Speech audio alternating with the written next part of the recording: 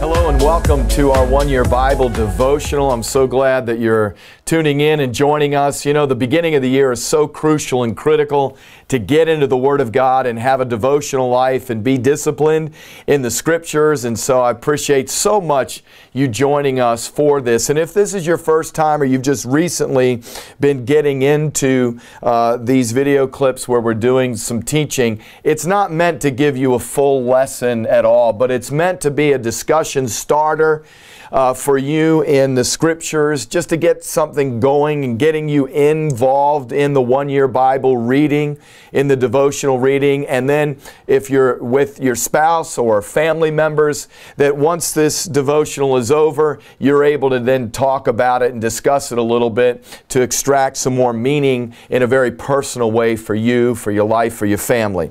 So today we are in Exodus chapter 19. It's February 3rd's one-year Bible reading in the Old Testament, Exodus 19. Moses has led the children of Israel out of Egyptian bondage and has come back to the desert of Sinai to meet with God. God had instructed him to come back to this area. In today's reading, he meets his father-in-law Jethro, and Jethro gives him some advice about how to carry on the work of the Lord so he doesn't burn out. But in chapter 19, there's a very interesting passage of Scripture that I want to read to you and then just share a few thoughts with you.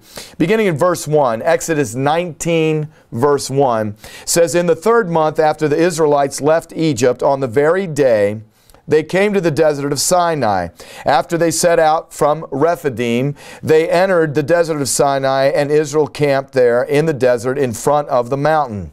Then Moses went up to God, and the Lord called to him from the mountain and said, 'This is what you are to say to the house of Jacob, and what you are to tell the people of Israel. You yourselves have seen what I did to Egypt and how I carried you on eagle's wings and brought you to myself. Now, if you obey me fully and keep my covenant, then out of all nations you will be my treasured possession. Although the whole earth is mine, you will be for me a kingdom of priests and a holy nation. These are the words you are to speak to the Israelites.' So Moses went back and summoned the elders of the people and set before them all the words the Lord had commanded him to speak. The people all responded together, 'We will do everything the Lord has said.' So Moses brought their answer back to the Lord." All right, so here we have this encounter that Moses has with God. Now, a lot of people, you know, they think that Moses went up on top of the mountain, received the 10 Commandments, and came down. That's not how it unfolded at all. Moses makes a couple of trips up to the mountain to meet with God. And on this first occasion, it is very significant what God says to him. And I want to put it within the context of the visits that Moses had with God, because after this, and this will be in tomorrow's one-year Bible reading, Moses goes up to the mountain and receives what we call the 10 Commandments, or the 10 words. Now, when you look at those at face value, and a lot of people that aren't Christians, when they look at the 10 Commandments from face value, all they see are a list of do's and don'ts. Don't do this, don't do that, don't do this, don't do that. Make sure you keep the Sabbath day holy. Make sure that you honor your father and mother. Make sure that you worship the Lord your God only. All that. So a list again of do's and don'ts. What they're to do, what they're not to do. But before they ever get that, God tells them who they are. And that's the title of this brief clip that I'm sharing with you today, Identity. He wants Israel to know who they are. Why is that important? Because they had been, as a nation and as a people, in slavery in Egypt for over 400 years. Okay? That's what they've grown up knowing. That's all the mindset they've had. I'm a slave. I do as I'm told. I go out. I do this. I have a quota to meet. I do this. I come home. I do this. The next day I repeat this. And I'm in slavery to another people. When they are out now, they've been out of Egyptian bondage now for 50 days. Okay?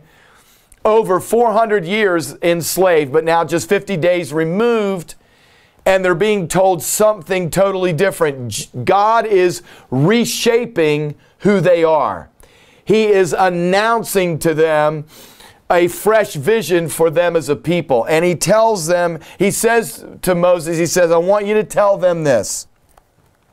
I want you to tell them that if they'll obey me, first of all, let them understand it was me who brought them out of Egypt. I brought them out to bring them to myself.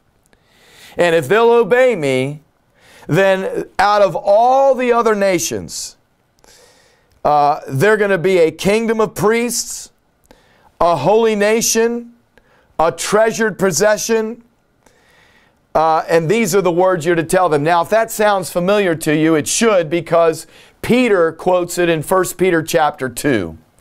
When he says, you are a chosen generation, royal priesthood, holy nation, his own special treasure. Where did Peter get that? From this passage right here. And what I simply want you to understand is this principle. Before God tells them what he wants them to do and not do, he tells them who they are. And this is significant. He's telling them because of who you are, because you're a treasured possession, because you're a holy nation, my own special treasure, you need to watch yourself and make sure you do this and not do this. Here are the parameters. Now, the reason that's critical is because, and those of you that are watching as a family today, I hope your young people are listening.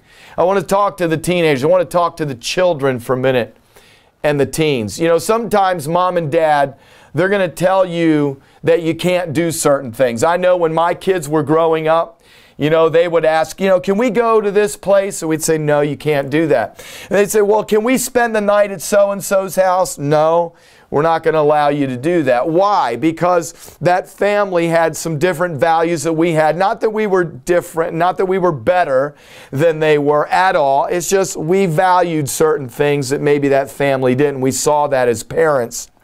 And we told our children, listen, we're raising you to be leaders in the body of Christ. This is who you are. You're a special person to God and to us. And because of that, we're not going to allow you to go to certain places. We told our kids that all the time when they were being raised. I think what that did is it prevented them from being resentful toward us as parents. That mom and dad were just tough and they wouldn't let us do this, they wouldn't let us do that. No, there's a reason. There's a reason. It's because you're a special child to us and to God. God has his hand on your life. God has anointed you and our family, and we're wanting to preserve that. So this is why you can't do what every other young person does. This is why you can't do what every other child does, because of who you are. If we'll understand this lesson and we'll get our identity straight, then it will make sense to us when God has things in his word in which he says, no, I don't want you to do this. No, you can't participate in this. No, you can't go here. You shouldn't be involved in this, but here's what you need to do. It's because of who you are. You're a child of God. You're a special person to God. He purchased you with the blood of Jesus Christ. He loves you so much. He's placed his Holy Spirit on your life. You are that special to God. So I want you to hear that today. Know you're loved, you're appreciated, and know that you have a special identity in the Lord God Almighty. Let me have prayer with you. Father, I want to thank you for every person watching. I hope and pray that this brief study makes sense to them. I hope, God, that you'll especially touch our young people and our children who are listening, that they will understand why mom and dad sometimes tell them they can't go here or go there or do this or do that. I pray, Lord, that they will understand, and moms and dads will understand as well, how precious they are in your sight. In Jesus' holy name we pray. Amen. May God richly bless you.